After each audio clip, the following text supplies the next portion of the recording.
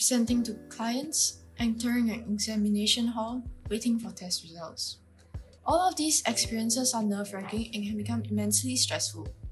When this fear sticks with us for a long time, happens often and interferes with our ability to function in daily life, is called anxiety.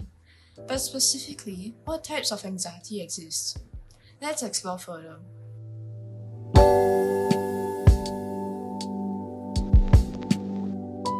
Welcome back to another Project OMOW video. Today we'll be covering what is anxiety. So just a quick update for those who have not checked it out, this is the second video in our informative series.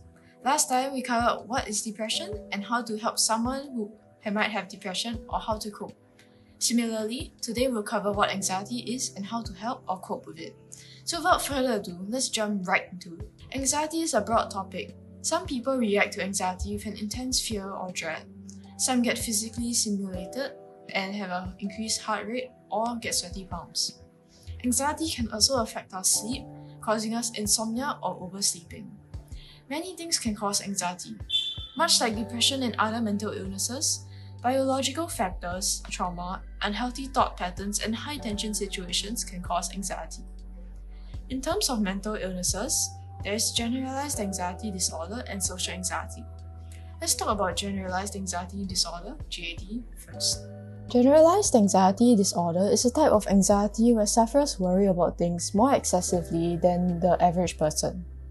An example could be worrying about finances.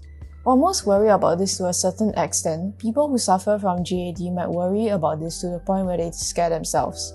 So for example, they may think out of the box, thinking things such as, what if my car crashes? What if my insurance isn't enough to cover it? What if, even after my insurance is not enough and my family goes bankrupt trying to pay for my funerals or for example, hospital bills?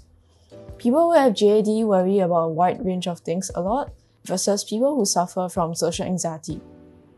People who suffer from social anxiety worry about the implications of their actions in social matters more than general anxieties in their day-to-day life. Social anxiety can sometimes come with GAD, making it something like a subset.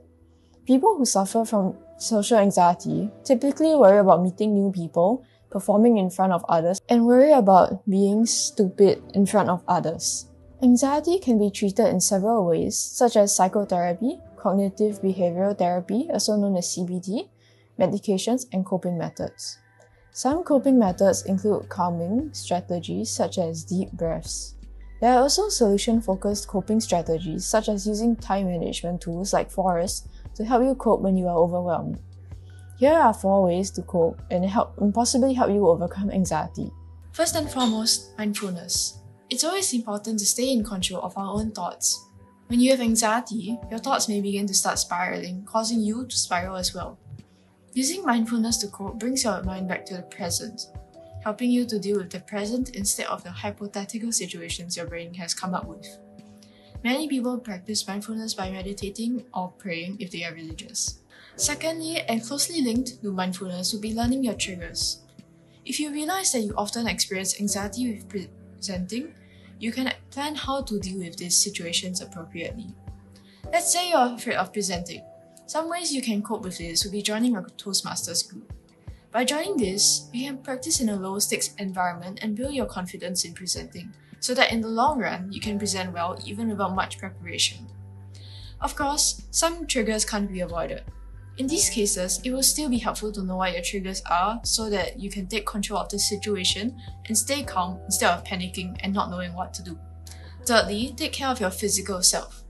Anxiety can increase or decrease according to your physical state.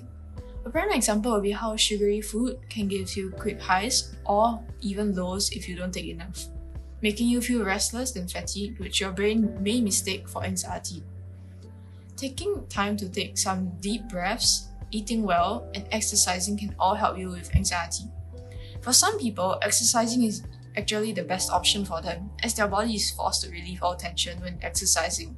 Otherwise, they'll experience cramps. Last but not least, connecting with others can help ease feelings of anxiety. This may seem like a contradiction, but more often than not, anxiety can cause people to feel like withdrawing or isolating themselves. By pushing yourself to a comfortable limit, such as attending events or talking to your loved ones, you can talk about your feelings or busy your mind.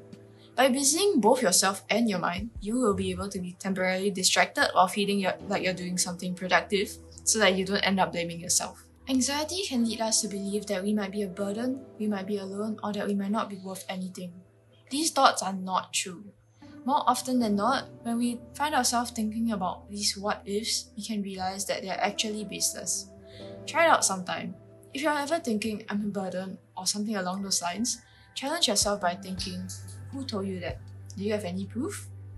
Most of the time, it's just us being worrywarts. I hope this video has helped you identify what anxiety is and introduce some new coping methods to you. Stay tuned for our next informative video about what bipolar order is. See you!